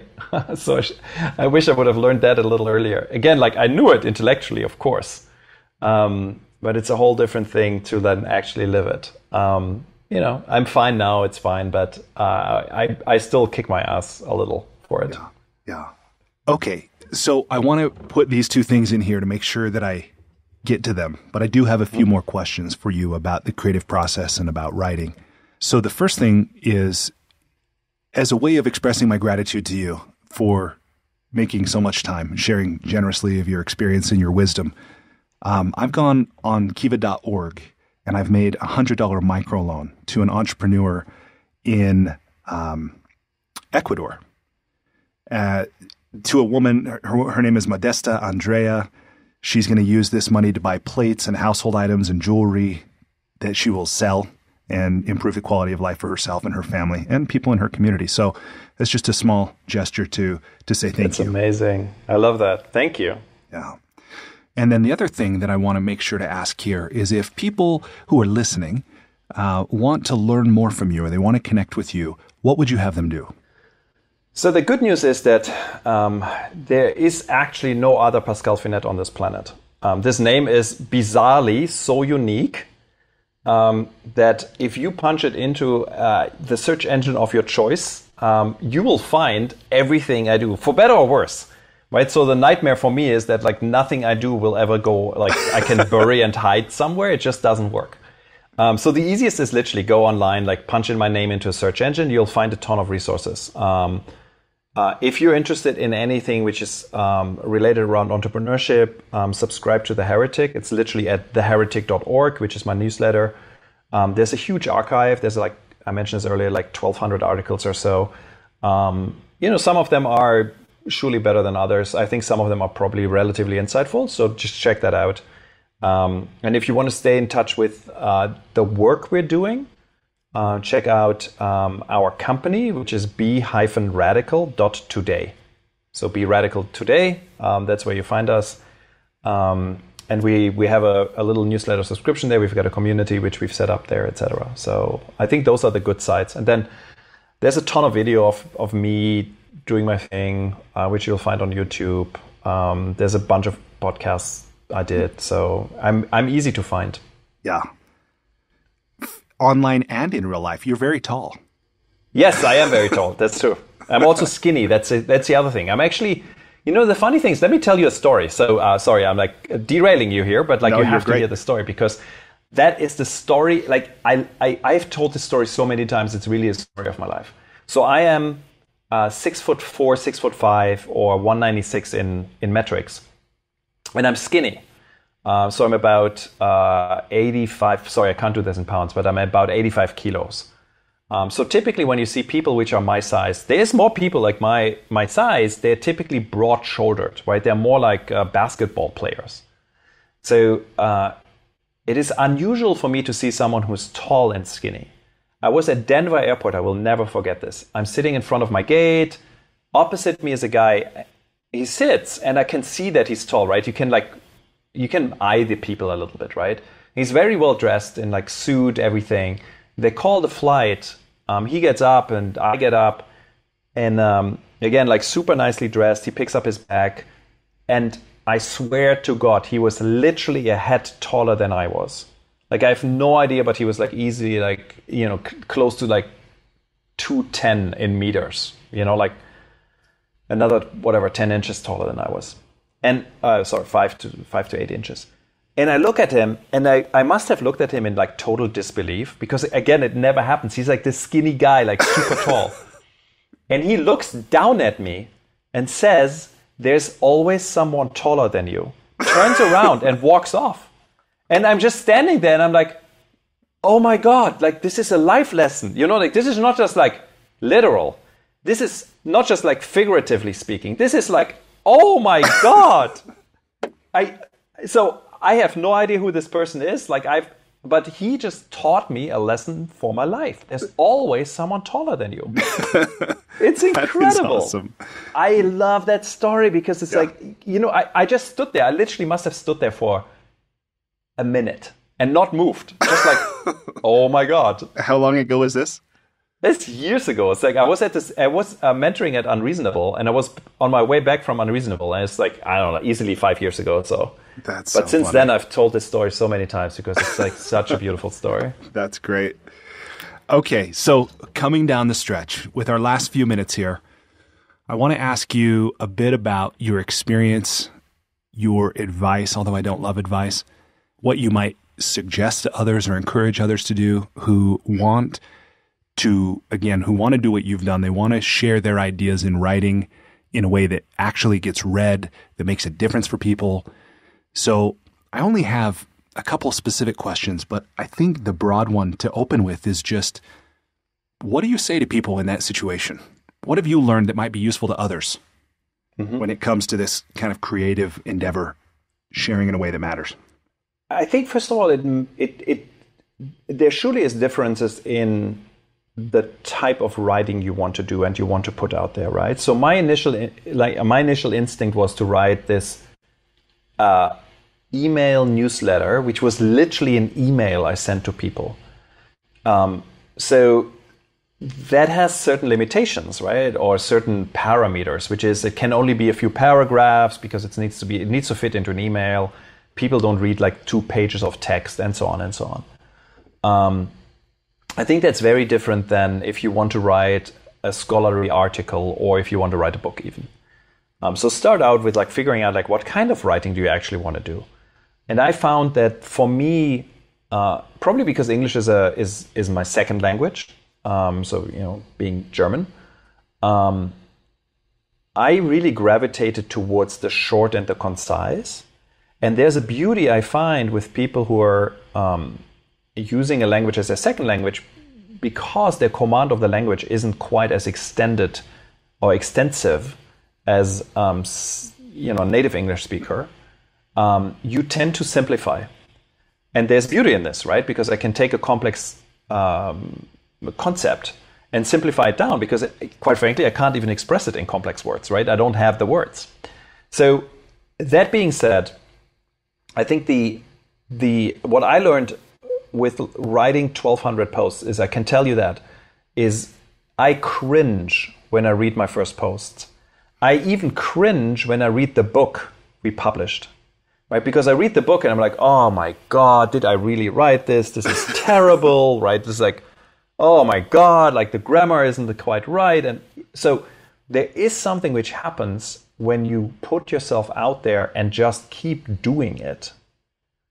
So I think, advice number one for me is really like practice, and practice in a way, not just like write a draft and throw it away, but like write it and put it out there,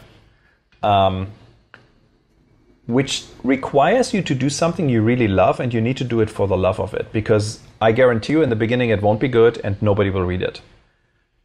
I remember I had this moment where when we set up the newsletter relatively quickly got to like 100+ people, because that's all the people I knew, plus like, the friends they invited. But then when the newsletter hit the first time, hit 500 people, I was like, oh my God, I'm famous, And then when the newsletter hit 1,000, I was like ecstatic. And, in the grand scheme of things, 1,000 people is like when, some Instagram influencers, they don't even fart for 1,000 people, right? So again, it takes time, find your tribe. I mean, all the stuff Seth Godin writes about, quite frankly, Seth has it totally nailed. Follow his advice and you're in. Him and Stephen Pressfield. The two of them, if you put them together, it's like real magic happens. But really for me, it was about practice, because you get so much better. To the extent that today I can write what I consider a relatively well-written newsletter literally in 20 minutes. I just sit down, I just write a first draft. And granted, my newsletters also don't require a lot of research, right? So I'm not spending a lot of time on researching them. There's basically just a brain dump, but it takes me 20 minutes to write these things. And I also don't have the writer's block anymore. Once I've got a topic, I know what I want to write about, I'm just start writing. So I think those are things I learned, at least. Yeah, that thing about practice and about being willing to put yourself out there, there's something really powerful about that I think our inner critics will often stop us. I mean, we might practice, but then actually putting it out there, knowing that, our first efforts almost always suck.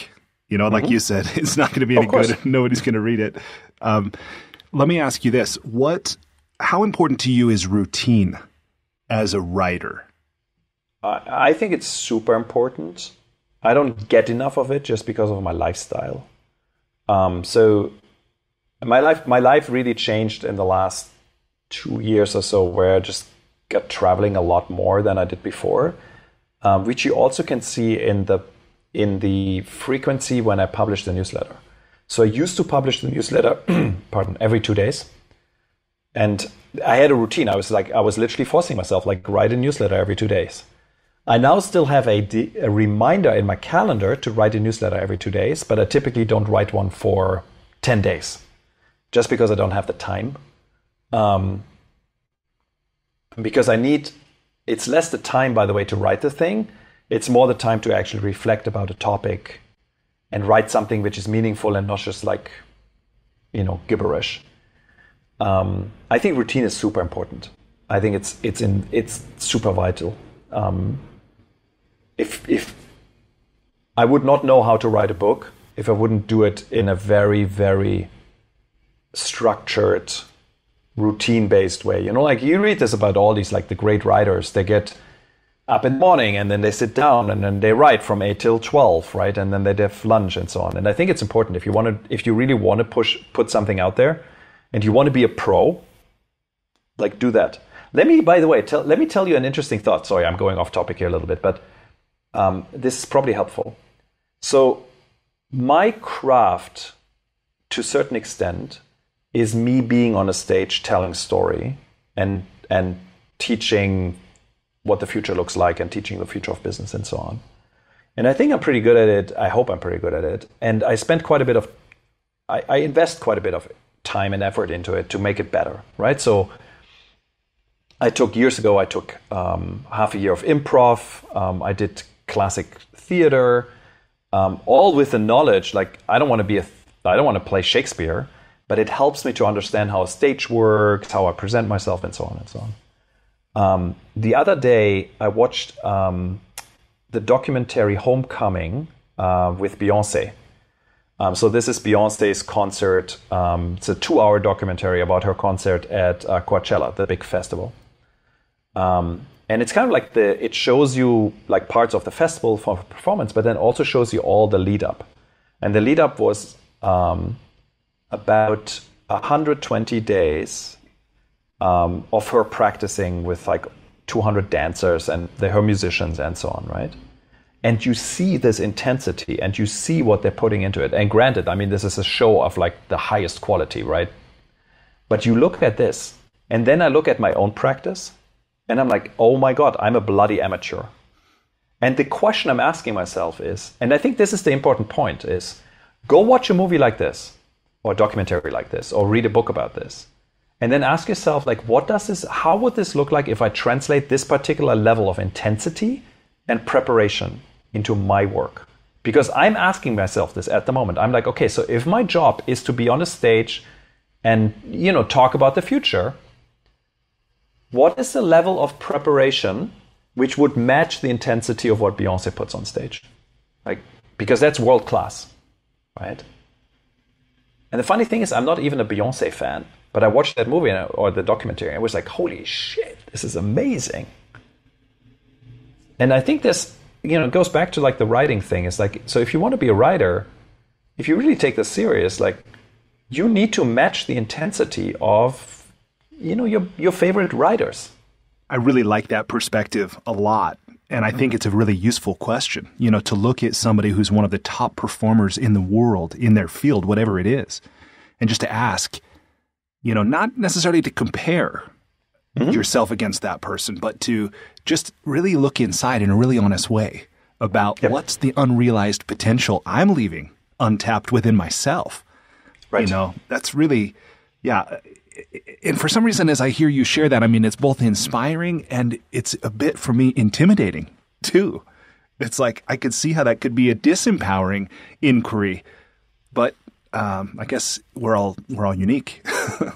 Yeah, I think. Here's the thing, right? So I keep telling this people. I think there's an important question you need to ask yourself, and someone years and years ago used the acronym TYBT, to yourself be true.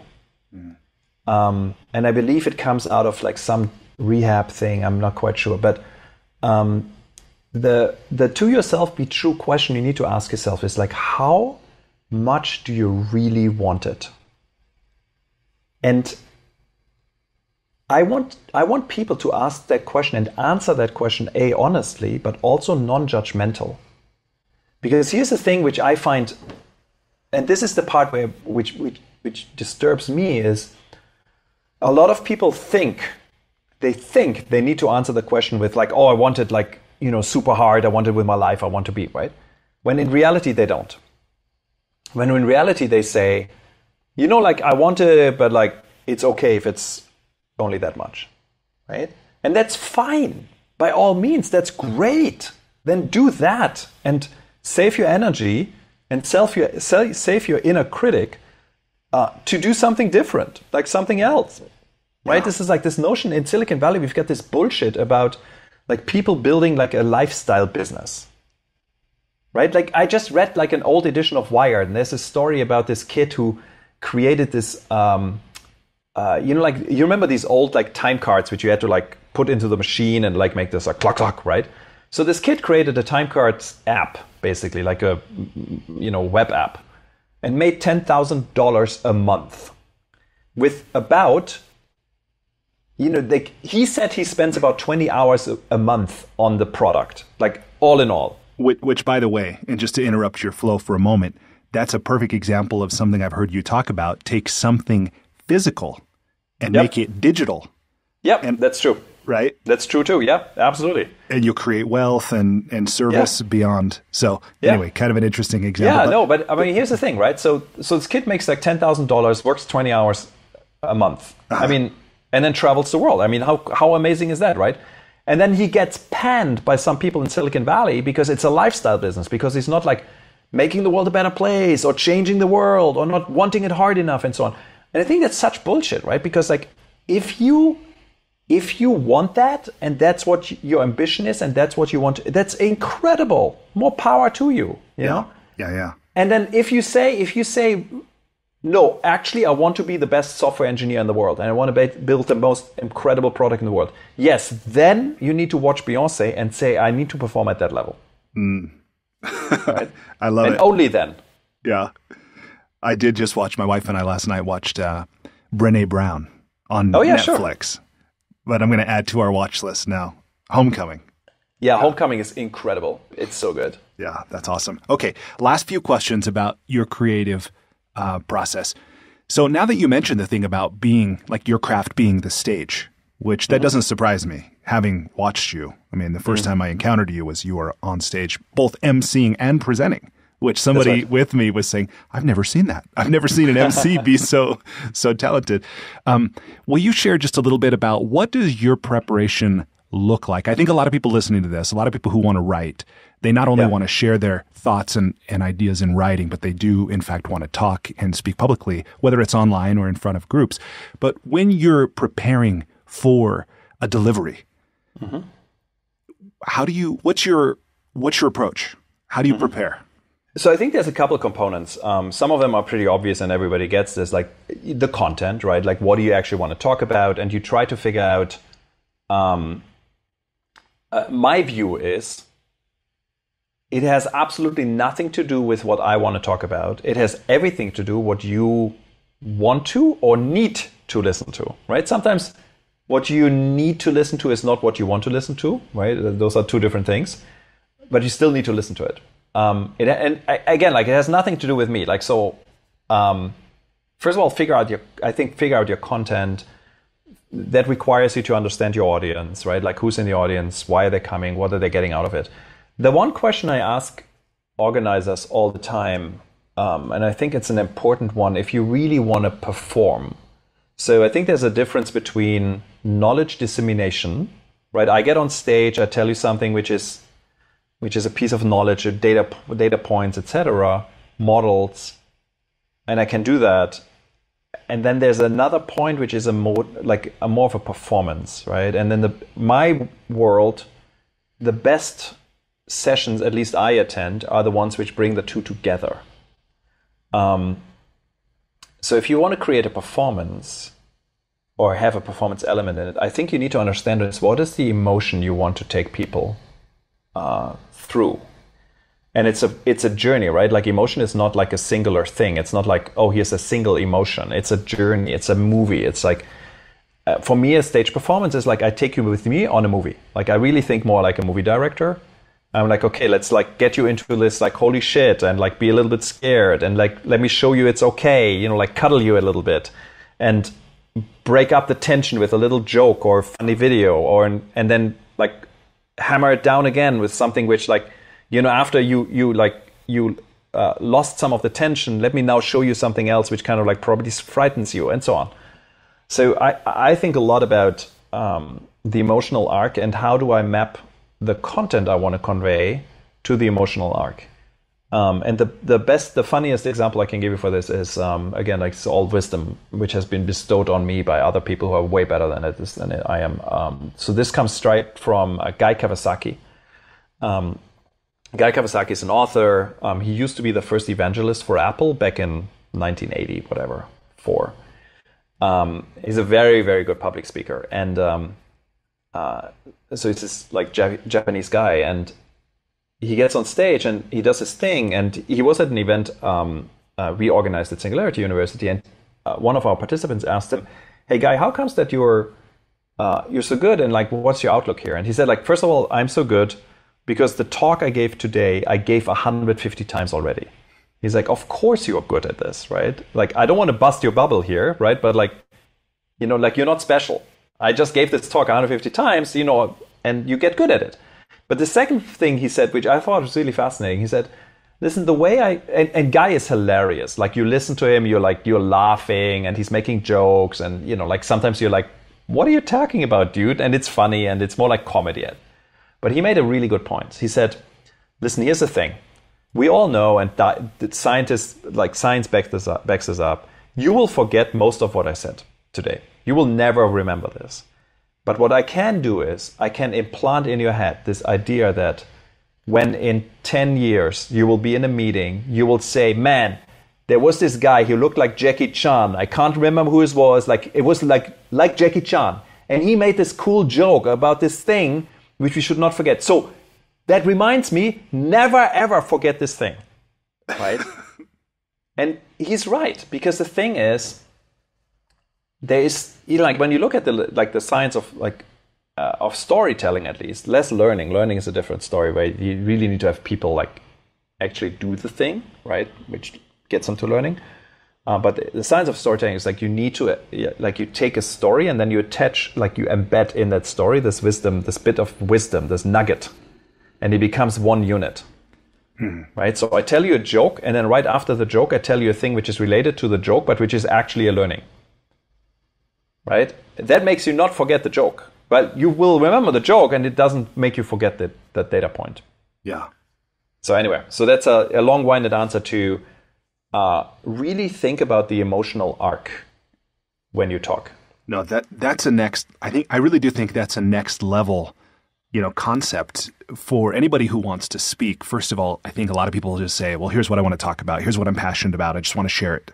But instead having that audience first orientation. What do they want or need to hear? And then how am I, as the speaker, going to lead them on a journey, an emotional journey, and then map the content to that? I mean, that's really next level, I think, and not obvious to somebody who might just be starting out in this. So I suspect there are people who are hearing this that will be that will find that concept useful, if not a bit still, theoretical. They get to play it out in their own experience. Right. You have to play. And I think that's the other thing which is important to understand is this comes straight out of the coaching world, which is that humans crave authenticity.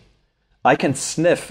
We are all so finely tuned that we can sniff miles against the wind if someone is inauthentic, which means that if you get on stage and you emulate someone, you get on stage and you're like, oh, I want to be like Steve Jobs, so let me emulate Steve Jobs, right? Or I love the way, like X, Y, and Z presents, so I'm going to do it that way.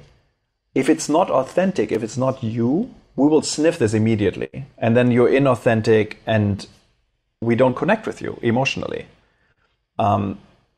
So be who you are and own it. I give you an interesting example. It's like a former boss of mine he's an incredible speaker, super smart, and a massive introvert.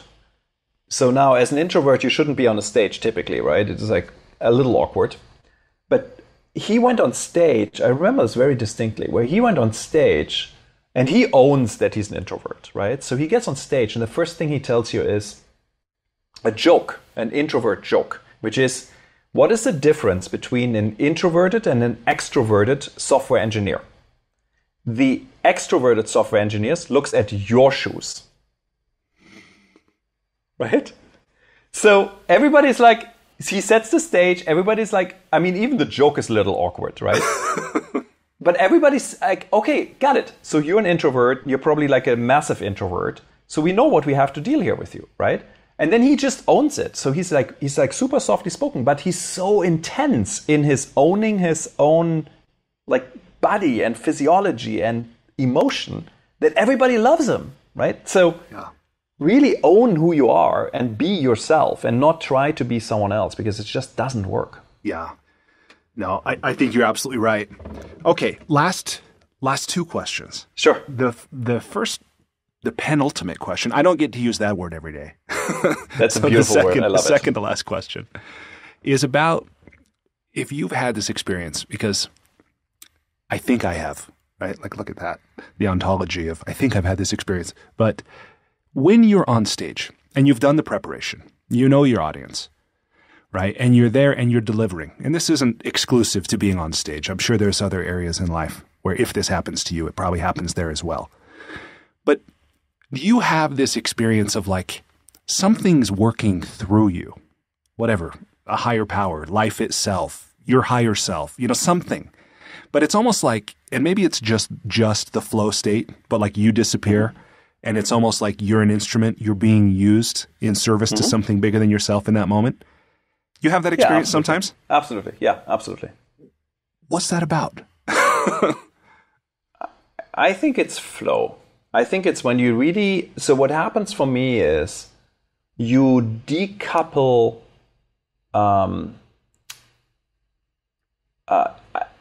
think the easiest way to describe this for me is like, I believe that mostly we have this like membrane around us, which still like decouples kind of like our head, the brain, our thoughts, somewhat from our body. It allows us to observe our body, right? Like you've got this like permanent like observing state, etc. And what happens for me is like when you get into this like more of a flow state. And I have this with running when I run long distances as well. After a while, like the thoughts just stop and you just become one with your body, right? So I have this in a physical way when I run. I have it on a stage after a little while when I'm in flow, you kind of like the membrane disappears. And like it feels much more holistic. Like you become much more like one with everything, like with yourself, with your body, with your thought. You're not like actually like, like you don't have voices in your head anymore, The extreme opposite, by the way, is if you have these out-of-body experiences, which I also have every once in a while. So if for some reason the audience doesn't connect, right? Every once in a while you have an audience which just the audience, like for whatever is going on for them, they just really not connecting. So you kind of like in this moment when you're standing on stage, at least for me, I get like I zoom out of I literally have an out of body experience where I see myself talking. Really? Literally you're looking down on yourself. Yeah, you kind of like not like physically looking down, but more like a holistic view of all of my everything, but like as if I wouldn't be inside of my own shell. Yeah, because I hear about that sometimes. I remember Steve Perry, the guitarist for Aerosmith. Would talk about on like guitar solos or in really intense part on a show. Like he would have these out of body experiences. But it sounds like this is maybe a little different because where I think he's very connected, very in the flow state, this is happening for you when you're not. That's correct. Yes. For me, the opposite is the exact opposite, right? So the one is like the membrane becomes much thicker and suddenly you become painfully aware of like everything about you, right? Like, wait a second, like, my shoulder is a little backwards. My feet stand a little weird. Like I should probably like turn my hip a little bit more to the audience, right? Whatever it is, right? And then the other one is like, if you're in flow, for me, it's like, I just feel it. I don't feel anything anymore, right? I'm just like this like unit. It's beautiful. It's a really nice state to be in. It is beautiful. It is beautiful. Like I long for that experience and do a lot to create that. So, okay. So the last question, and thank you for sharing that. I know these are the kinds of things, at least I don't talk about every day, but I'm always fascinated to explore them with others who I suspect have had them as well. So it's probably all of us. Okay. So the last thing I want to ask you in this interview is so you mentioned stories, telling stories a few times throughout this, and clearly their stories have the potential to be very, very powerful. My experience is sometimes telling stories can be very challenging when it comes to writing them down and including them in a larger work like the book maybe that you're working on, The Future of Business. What experience do you have that might benefit others when it comes to telling a story in writing as opposed to telling it from a stage? Interesting. Let me answer this in a slightly unconventional way, but it's an interesting way to think about this. There's an app. It exists on the Mac, and I believe it exists online, called Hemingway. It's a writer's editor. What Hemingway does is it analyzes your sentence structure and then basically highlights sentences it deems as too complex or which have conjectures or where you use too many adjectives and so on and so on. So it kind of like shows you the defects in your writing mostly in terms of clarity.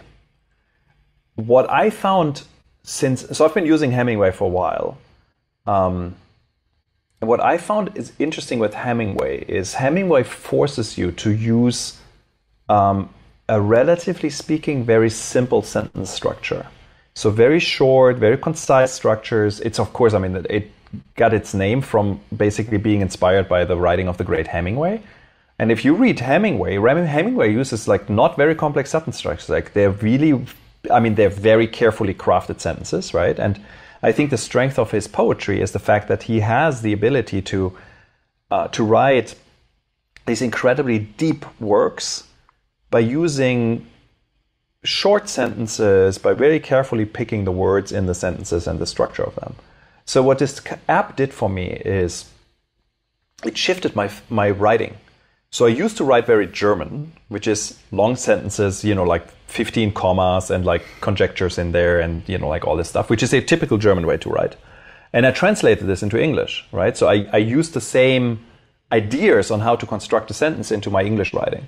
What I've since learned with Hemingway is that my writing has become significantly more shorter and concise. And I find this particularly interesting if you tell stories. That is to say, if you're writing stories down, I think there might be a really powerful notion around trying to write story in a in very concise, short, precise sentences. Get a good thesaurus, or like use a good online thesaurus. That's the other power tool I love using. It's like even if I don't like end up copying words out of it, like the sheer fact of like punching in a word and seeing like what are other words which are similar, is so powerful. It's so interesting. So my secret weapon is Hemingway, and then combined with a good thesaurus. Awesome. Well, thank you for that. I haven't heard of Hemingway before. I'll definitely check it out. Yeah, it's a little obscure thing, but it's really good. That's cool. Okay. Well, those are all the questions that I have for you. I'm sure I'll think of 3 more when I'm on my drive home. Yeah, of course. but thank you so much for spending so much time and sharing. I've really enjoyed our conversation. I hope you have as well. It was awesome, Brian. Thank you. Despite living in an age where we have more comforts and conveniences than ever before, life isn't working for many people. Whether it's in the developed world, where we're dealing with depression, anxiety, addiction, divorce, jobs we hate, relationships that don't work, or people in the developing world who don't have access to clean water or sanitation or healthcare or education, or who live in conflict zones, there's a lot of people on the planet that life isn't working very well for. If you're one of those people, I invite you to connect with me at goodliving.com. I've created Life's Best Practices Breakthrough Coaching to help you navigate the transitions that we all go through. Whether you've just graduated school, you're going through a divorce, you just got married, you're headed into retirement, you're starting a business, you just lost your job, whatever it is you're facing, I've developed a 36-week course that you go through with me and a community of achievers and seekers who are committed to improving their own lives and the lives of others. So through this online program, you will have the opportunity to go deep into every area of your life, explore life's big questions, create answers for yourself in community, get clarity and accountability. If that's something you're interested to learn about, I invite you to contact me directly at brian@brianmiller.com or by visiting goodliving.com.